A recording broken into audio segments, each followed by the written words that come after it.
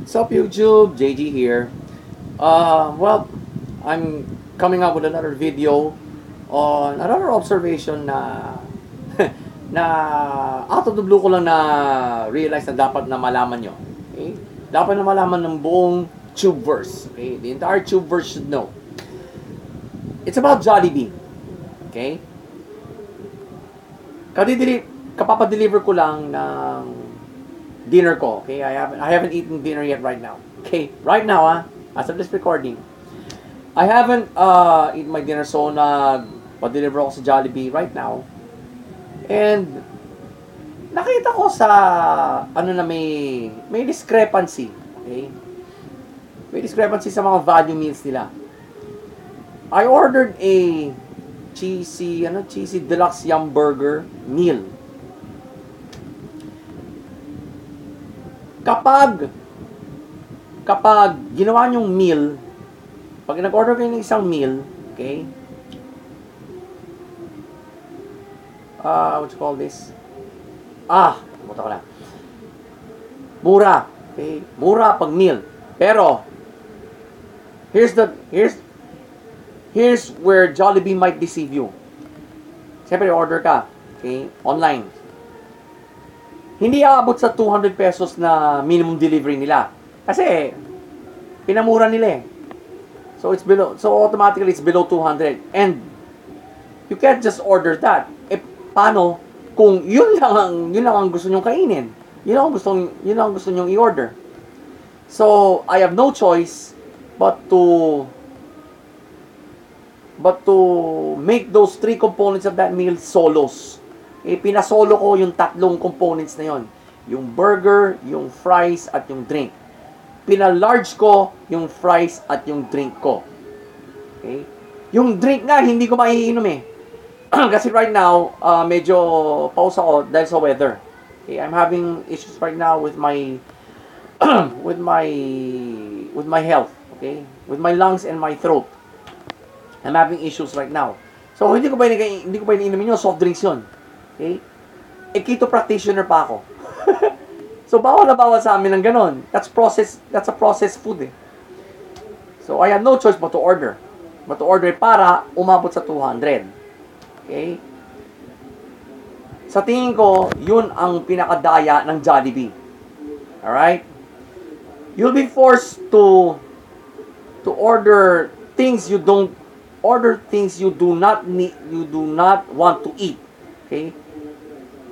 You'll be forced to order things you're not supposed to eat, or you've decided not to eat, to exclude. Hindi nyo ma-exclude yon kasi hindi aabot sa minimum na 200. Okay? That's the trouble with Jollibee. So, yun nga, ginawa kong solo yung 3 components na yon para umabot sa 200 na minimum. Ngayon, kung hindi nyo magets, here's what I'm going to do. Assume natin na ginawa akong million. Ginawa akong meal. So that's only around 173 pesos. Kung meal nyo gagawin yon, yung yum burger na yon. So I have 20 pesos. I have around 20 to 30 pesos left para maging 200 yon, para ma-free delivery ko. So I'll be forced to probably order another food na ayokong kainin. Okay, na ayokong kainin. So yun ang daya doon. Tingin ko yun ang daya ng Jollibee. Okay? Kaya hanggang ngayon hindi na nila magaya yung delivery model ng McDo, ng KFC,